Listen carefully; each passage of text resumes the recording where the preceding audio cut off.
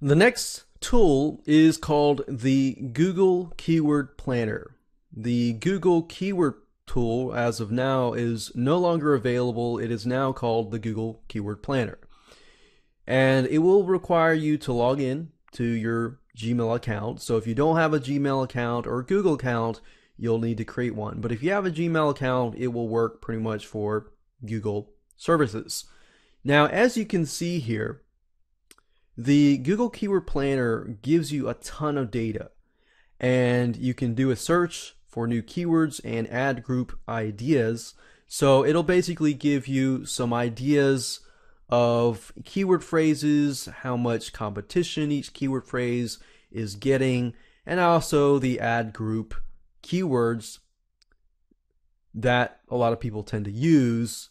So if we click on search for new keyword and add group ideas, you can enter your product or service or the keyword. So let's say we're going to stick with low cholesterol diet plan. And you can enter your landing page, you can select your product category. If you want to hone in on a specific category, you can do that. Let's say, for example, we're going to focus on health.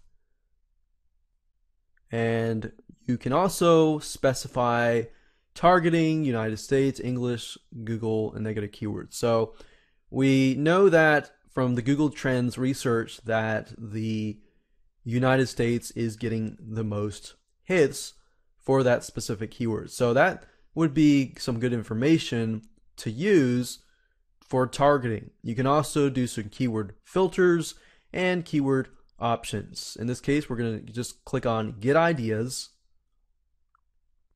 and we'll see what Google has to show us. So you can see add group ideas, which are groups of keywords that relate to one another, or you can get individual keyword ideas by clicking this tab here.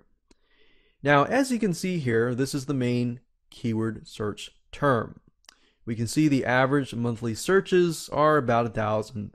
The competition, however, is quite high. The suggested bid are basically the Google AdWords. So if you're using this for Google AdWords, great. It tells you exactly how much a company is willing to bid for somebody just to click once. So for every click, average is about $2.15. So that's a good amount for a click. So we see other keywords, for example, low fat, low cholesterol diet plan, 70 average monthly searches, but it's a high competition. So even though it is low, that tells us that possibly there is a buying market that is willing to spend more money. Now, let's say, for example, that I want to do some keyword filters and filter so that I only get low and medium competition in terms of keyword phrases. So as you can see, we are able to see variations of the keywords in terms of the medium competition.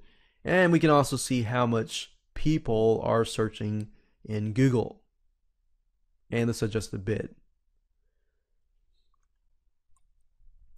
And anytime you see a suggested bid, that tells you that if there are people that are willing to advertise in this specific market, there are people who are buying these types of products, which means that you could easily move in and sell the products that you're going to sell surrounding specific keyword terms. So that gives you a better idea that if you move into this market, you'll be able to more likely find people who want to buy your product. So that's a good sign. For more free educational content, visit learnforfree.biz. Content produced and distributed by AllSuperInfo.